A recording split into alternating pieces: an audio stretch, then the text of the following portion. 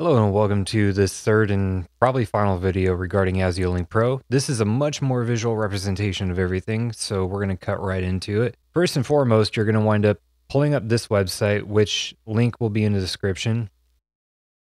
At the bottom of this website, you'll wind up having some download links and a couple of other things, including access to other pages or posts as this website's set up to do them. At the bottom, you're going to have a patcher and installer tool, which both should work, but another page has another couple of downloads, and the final page has another download and downloads for patchers as well. All of this should work one way or another, but download accordingly. Once you have it all installed, you're going to run the patcher in the directory for the version that you're using, whether it's 32-bit or 64-bit, and it should work. It took me a couple of tries. When you're done with that, you're going to go to your sound properties. You're going to notice a lot of speakers and mixes in your playback and recording. Disable the ones that you do not need specifically. For me, I have 4 speakers and about 10 mixes. I may wind up later on removing a couple that I don't need, but these are going to help you out in routing between a variety of things. And then you're going to open the control panel for ASIO Link Pro. Here, you're going to set the sample rate and the buffer size for your audio interface. For me, I'm running at 48 kilohertz and 256 samples. Pretty low latency, but still a little bit. Channel in and out, however many you need, you set it to. For me, I'm running 12 in and 12 out. I might need a little less. I might need a little bit more. Adjust this part to your taste specifically. And then here is the main control panel, visually represented and more animated here. So when we look at this, the first thing we're going to do is these two right here would be the first speaker set.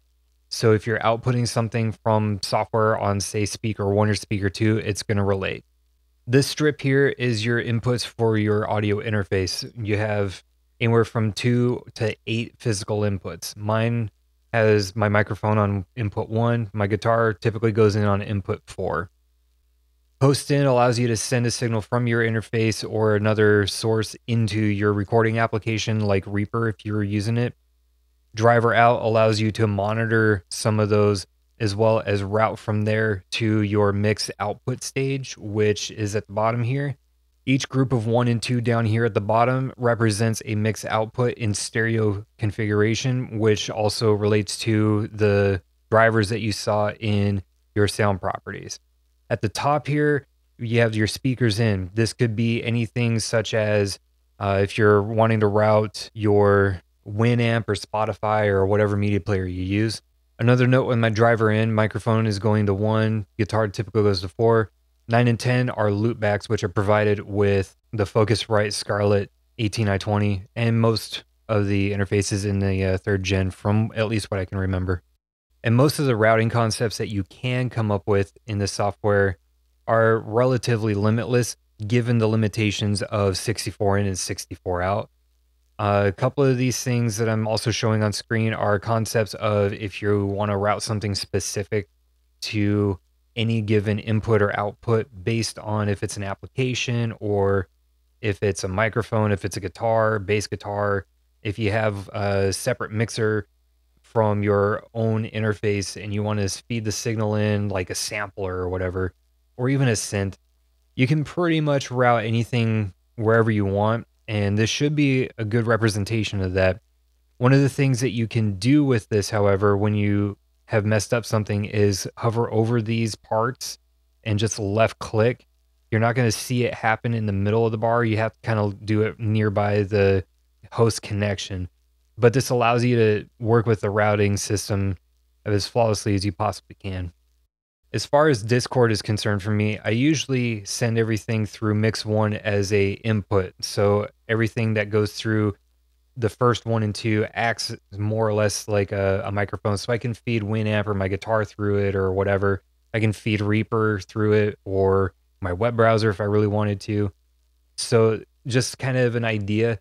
Whatever you're going to send out, you send out. And you can also select a separate set of speakers in this section here if you don't want it to go out of your main, though this is kind of my preference. I prefer to do it either on 2 or I'll do it through my audio interface. And last but not least, we're going to deal with OBS Studio. The same thing here applies for Streamlabs OBS. For this, you're going to want to click on Add an Audio Input Capture Source. You can name it whatever you want based on whatever it is that you're going to route through it. For me, I'm doing microphone and I'm doing it on mix 01. And then I'm going to add a second one here and I'm going to call this Winamp basically. And I'm going to set that to come in through mix number 2. And then I'm going to add a third one just because maybe, who knows, but I'm going to deal with Discord audio input. And that could be anything going on from voice chat. And I'm going to send that out over to mix 3. And once I have all of these set up, they're going to be down here in the audio mixer. So you'll see a signal from them as long as everything is active and all that kind of stuff. One thing I'd like to make a note of here before we end this is if you're done using the software, make sure that you do not disconnect or power down your audio interface without changing your drivers back around to your interface's drivers. Otherwise, you will encounter a blue screen. And with that, questions and feedback in the comments down below. Thumbs up if you enjoyed the video, if you got it to work, or if you learned something brand new today. And there will be a new video coming up pretty soon. Thank you very much.